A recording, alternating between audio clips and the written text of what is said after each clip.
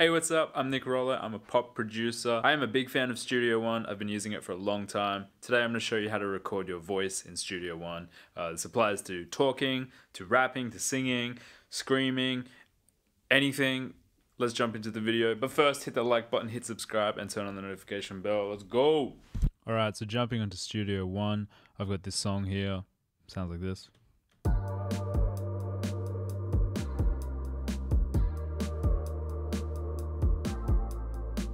Cool, great, there's a song. It doesn't actually matter what the song is. You can do this on a blank canvas. Perhaps I should show on that. It doesn't really matter. All right, so I'm gonna record this microphone here. I've got it running through a Focusrite Scarlett 18820 as ADAT into an Apollo Twin.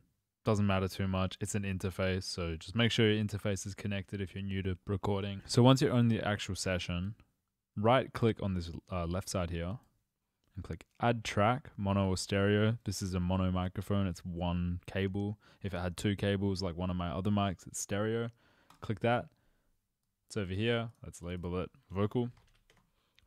Next, I'm going to click on this little button here. So it might look like this. Just hover over the line and drag it down. And I'll click this button. And this is giving you all of your inputs. If you don't see this, or you only see like one or two things, click audio IO setup, audio input output setup.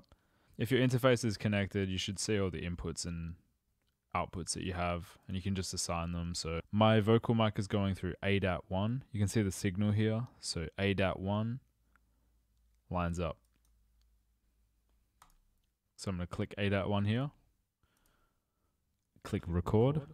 You can hear that for a second. Weird. I'm going to mute it because I can hear it through my Apollo. And then you just want to click this button here. Hey, I'm Nick. Really, really sick. This is kind of like talking but rapping, and it's so that's how you record vocals in Studio One. Try not to go too loud. The loudest I really want to be going here is about 12 on this bar, so too loud it'll start to peak. There's various plugins that you can use. That's for another video, but yeah, I hope this has been helpful. Also, this is a pro tip. This is amazing if you have Studio One. I think it does it with all versions, but I've got the professional one. I think that's what it's called, the top one. Go down here, click this little icon, and when it says record mode, do takes to layers. It is amazing because what happens is when I record over this, hey, yo, yo, yo, yo, this is a tutorial, that's sick. Now I have both layers. If it was replace, I wouldn't get to be able to actually choose which one I want to use. This is called comping. So I can say, I want to use this part of the take one. And this applies mostly if you're singing the same line and you want to try and choose the best take. So if you're singing the verse, find the best take if you've recorded it like 5 times. Hey, I'm Nick. Oh, yo, this is a tutorial.